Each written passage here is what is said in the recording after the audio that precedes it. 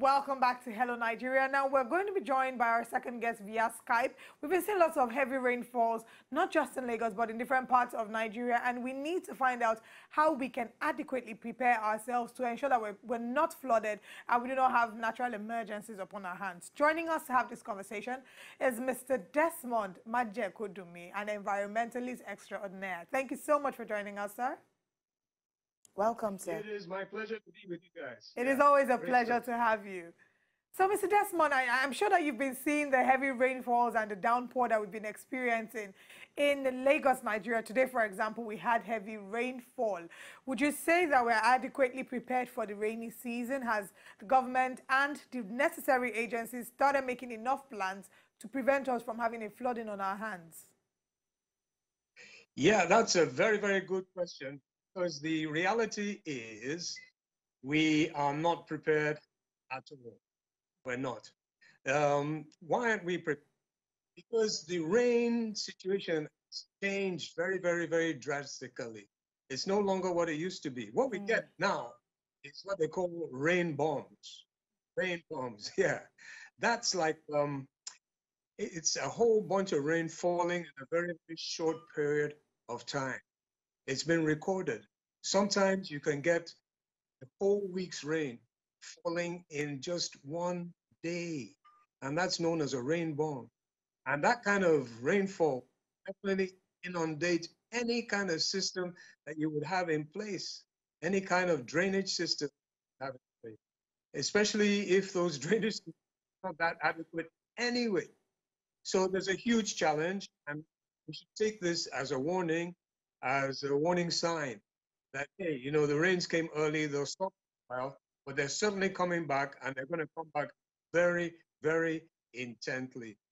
Okay, sir, sometime last week in Agbado in Lagos, actually, Lagbado actually in Lagos, we had things that seemed like snowballs falling down in Lagos, and people actually said that was the first time it was happening in Lagos. Yes, we had seen things like that in Jos, Plateau State, but not in Lagos. Are we saying that this can be related to the whole climate change situation we're having all around the world? Or is there something that we have to do to put that in check?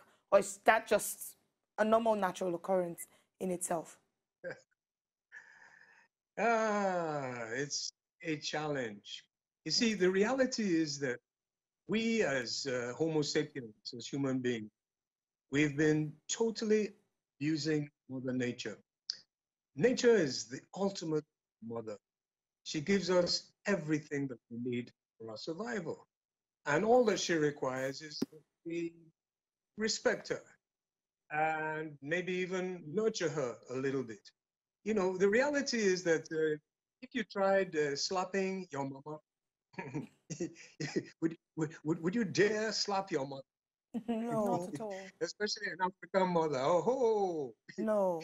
You know how she's going to react. Yeah. And we as human beings, as Homo sapiens, that's exactly what we've been doing to the ultimate Mother Nature. We've been slapping her hard. We've been abusing her, polluting her atmosphere so terribly.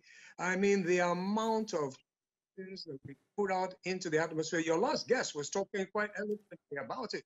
He was saying that, you know, the kind of modes of transport, the kind of modes of energy generation that we're using are toxic. And it's for real. You know, nobody in their right mind will lock themselves up in a room with a generator. We've had tragedies like that before, where people whole families will just die out because they went into their room with the generator. And why would they die? Because when you burn fossil diesel, when you burn petrol, and even when you burn gas, it gives off poison.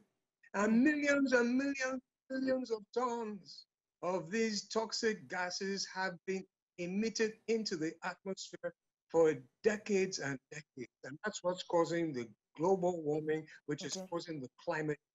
And it's a terrible slap against Mother Nature. And we couldn't even agree anymore. You know, we totally agree with the fact that we've not been kind to Mother Nature. We've not been fair to Mother Nature.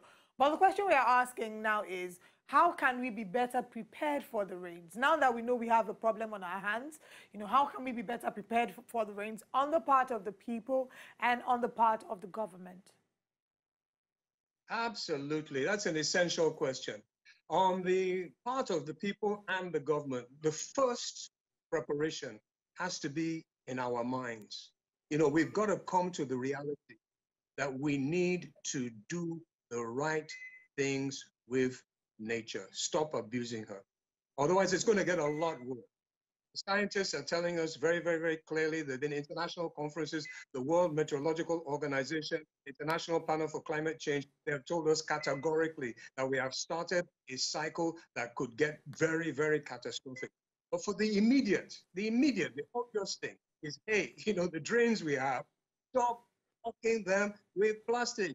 And as individuals, we should go around admonishing anybody. If you drop litter on the street, especially plastic litter, you should admonish that person, pick up your litter, Yes, take it away, true. because it's going to end up in the drain. It's going to the drain. You know what I mean? That It's is a the action terrible plan we should take away from this Very conversation correct. today. We will definitely be speaking with you again to be exploring other options that we need to do, but we must ensure that we do not clutter our gutters with plastic.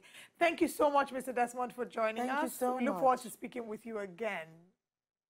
So the action plan that we must take away from this is do not clutter, do not litter with plastic, and as much as possible, if you see anybody that drops a plastic bottle in the gutter, on the road, remember that you should caution them, make them feel embarrassed. You know, in the nicest way, tell them, you know, it's actually not nice for you to drop that bottle there, because what you're doing is you're setting us up for a destruction come the rains in a few weeks. To enjoy more of these our Ogbonge videos when you just watch, press this button to subscribe on top of our YouTube page. You go love her.